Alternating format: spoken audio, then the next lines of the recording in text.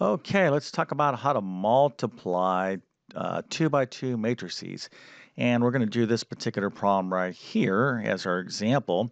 But multiplying matrices, when you're first learning it, can be very confusing.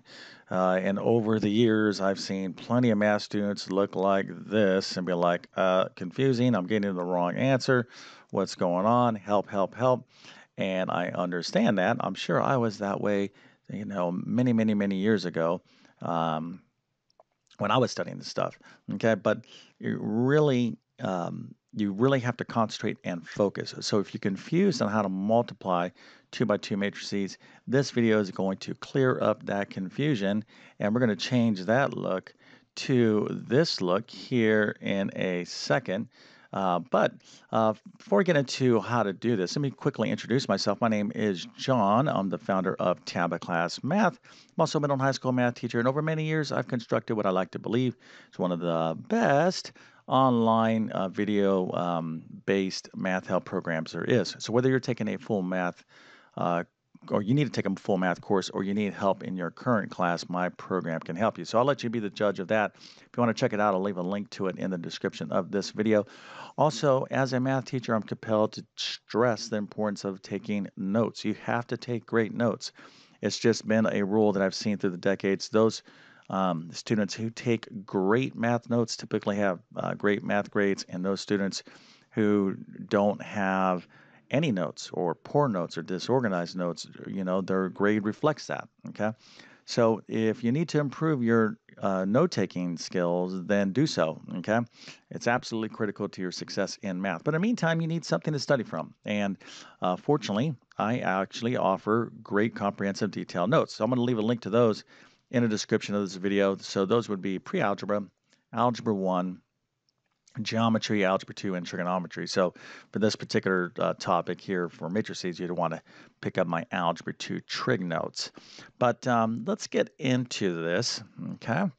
And let's go down and first talk about um, matrix multiplication, okay? Like how do we know can we just multiply any old matrices? No, that you cannot. Okay, we have to check some things. So here's an example. Let's say I had a 2 by 3 matrix. Okay, that's rows and columns, right? So that would be 2 rows and 3 columns. So something like 1, 2, 3, 4, 5, 6, and we're going to multiply that by a matrix that's 3 rows and 2 columns. So that would be like this, right?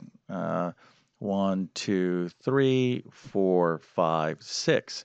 So this is a 2 by 3, 2 rows, 3 columns by a 1, 2, 3, 3 rows, 2 columns. Okay, so when you're dealing with matrix multiplication, the first thing is you have to determine can you actually multiply the matrices. Now, we are dealing with nice 2 by 2 matrices here, and what I'm teaching you is going to apply in any matrix. Okay, 3 by 3. So we're going to be learning the operation. We just happen to have a 2 by 2 matrices, but let's just quickly just review. When you have 2 matrices and you're trying to find the product, we have to first determine whether we can multiply them. So how do we do that? So here is a 2 by 3 matrix, and we're going to try to multiply it by a 3 by 2 matrix. You have to look at the inner entries here, okay? We have to look at the column of the first and the row of the second, but it's just easier to kind of see it this way. If these numbers are the same, we have a 3 and a 3. If they're equal, we can multiply. That's the bottom line, okay? So a lot of different ways we can describe that. But a 2 by 3 and a 3 by 2, if these numbers here are the same, okay, we can multiply them. And the answer, okay, the product will be a matrix of this dimension, okay, a 2 by 2, okay. So these two numbers on the outside tell us the dimension or the size of the matrix, okay. So for example, these two matrices here, my answer is going to be a 2 by 2, okay. So it's going to be like this, like a 1, 2, 3, 4. So you should know this going into your problems. Plenty of little pop quiz questions out there. Your teacher's going to say, multiply these matrices, and you're going to be like struggling. You're going to be like trying to do it, and then you're going to be like angry about it. And your teacher's going to be like, hey, listen, you couldn't even multiply these things. All you needed to do on your paper is say, no, you can't do this, because these numbers are not equal. Okay. So, anyways, stuff that you need to know in advance of doing this problem. All right, now let's get into this example. So here's our 2 by 2 matrices. So here's how you multiply matrices. Okay, they can be multiplied, here's the deal. So this position right here, okay, let's just look at this matrix right here. Okay, what is this position of this 1? Well, this guy is located in row 1, column 1.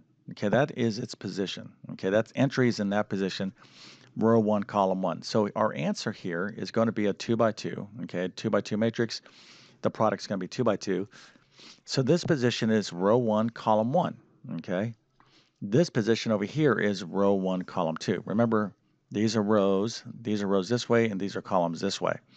And then down here we have row 2, column 1, and this is row 2, column 2. Okay, so we need to kind of like understand, how we describe the positions of these various elements. Now, if you already, know that, then that's excellent, okay? Because we have to keep this in mind because this is kind of like our little secret procedure to multiply these guys. Now, here we're using rows and columns, okay, to get our answer. So to find the first entry, or to find this position, the entry, the actual product, we're going to be using row 1 and column 1, okay? And we use rows right here. Let me just do it this way. On this first matrix, we're going to be using the rows. On this second matrix, we're going to be using the column, okay? So let's talk about this entry right here, okay? To find the answer for this location, okay, this top left entry, we're going to be using row 1.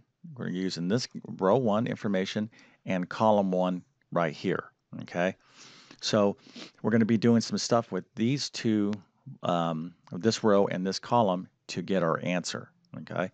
Now, as we go through and we get our answer for each one of these entries for our product, down here I would be using row 2 and column 1. So I would switch down here. I'd be using row 2 and column 1 and etc. Okay, here for example, and I'm going to walk through this again, but this needs to be reinforced because it's confusing. To get the answer for this position, I need to use row 2, column 2. So that's row 2. Remember, I'm using the rows of the first always and columns of the second. So row 2, and this is column 2. All right, obviously, this is row 1. This is row 2, this is column 1, and this is column 2. Okay, so hopefully you're kind of getting it, but now let's actually, walk through how we do this. Okay, so again, for the first matrix, we're going to be using the rows, and the second matrix, we're going to be using the columns. Okay, let's just focus again on that first entry, this one here in this top left, and then we'll do the rest of this problem. So again, to get this position, which is in row 1, column 1, we're going to use the rows of the first and the columns of the second. We're going to use the first row and the first column. So how does this work? Well, this is how we do it, okay? So we're going to go 1 times 5, okay? So we start kind of like in the beginning. It's kind of like a little line or a train, if you will, or something like that. So I go 1 times 5, so we're going to write that right here, okay? Then we're going to add, we're going to always put an addition mark, and then we're going to scoot over and scoot down, okay, to the next number. So that's 3 and 2. So we're going to add 3 plus 2, okay? So 1 plus 5 is 5, plus 3 times 2 is 6. So 5 and 6 is 11. That would be our actual answer in that position, okay? Let's review that because this is confusing. Okay, this time I'll remove everything. And if you understand how to do 1, then you could figure out how to do all of them. Okay. All right. So let's start again. So we're trying to go for this position, okay? So we're going to be in row 1, column 1. Okay, that's what this position is, row 1, column 1. So we're going to be using row 1, column 1. So it's going to be 1 times 5. Okay, we're going this way and this way. So it's going to be, we're going to start off from left to right and up to down. So 1 times 5 is 5, and then we add and we scoot over, okay, to 3 and 2. Okay. All right, so if you can do that, then we can do the rest of the problem, right? Now, let's go ahead and show the rest of the problem now. And if this is confusing, it definitely is confusing the first time you're learning it, and so easy to make a mistake. But here's everything worked out for us, okay? So again, right here, that position of this matrix, okay, this is our answer, is row 1, column 1. So to get that answer, I had to use row 1 and column 1. Okay, so let's just kind of quickly review that again.